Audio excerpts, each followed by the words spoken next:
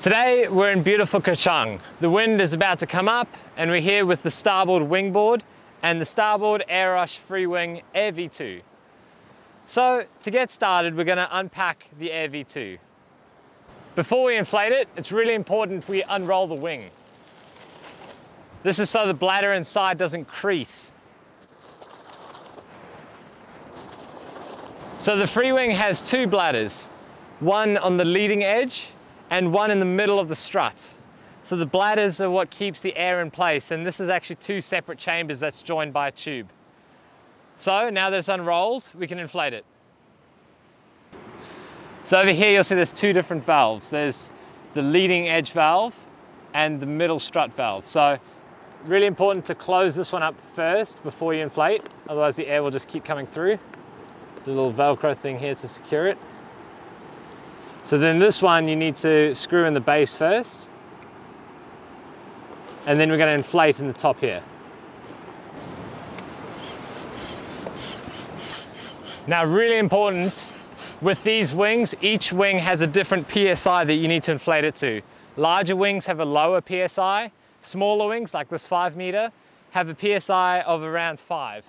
It's indicated on the leading edge strut here, maximum 5 PSI.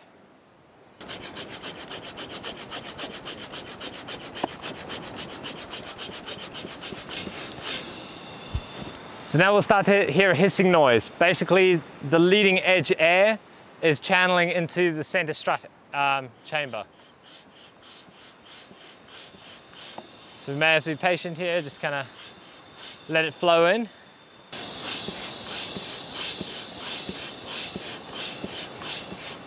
Right now we're about 3 PSI.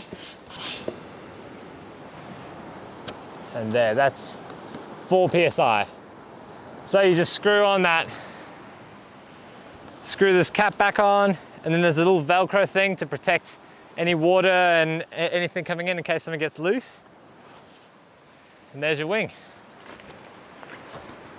So now when we want to pack the FreeWing back up, we're just going to let it air out a little bit, let it to dry. Then we can undo the main chamber nozzle, so then the whole thing will evacuate the air. You can also let the center struts air out as well. So again, these FreeWings have 2 separate chambers inside. It's kind of like a bladder, and it's really important that we don't want to shift it around too much. So it's really good if we don't hang the wing up when it's deflated, because the bladder tends to move, and you really want to avoid any kind of creasing in the bladder inside, because that causes it to burst and things like that. So the best thing to do here is just to slowly push the air out and try to keep everything still in line. So we have kind of most of the air out.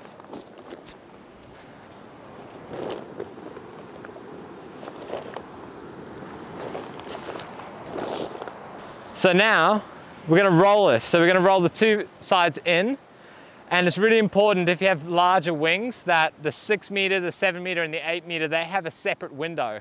So you don't want to crease the window or fold on the window, but it's okay to roll the wing over that window area. We'll start by rolling out from here. And see how I'm not rolling too tight? If you roll too tight, you risk twisting the bladder inside. Gonna roll 1 side each.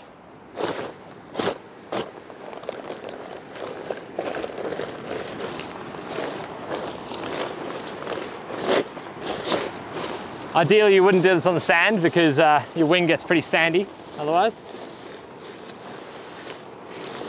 So there's that. And then we're going to kind of fold it in the middle of the wing, just like that. So that's basically how to fold your wing. Now, to take better care of it, you want to make sure it's dry before you fold it. So I recommend deflating it and leaving it in the sun for a good 10 minutes, 20 minutes, just so that all the moisture is out of it, and preferably brush the sand off it before you fold it. But basically, this is going to be the best way to keep your wing in good condition over its lifetime.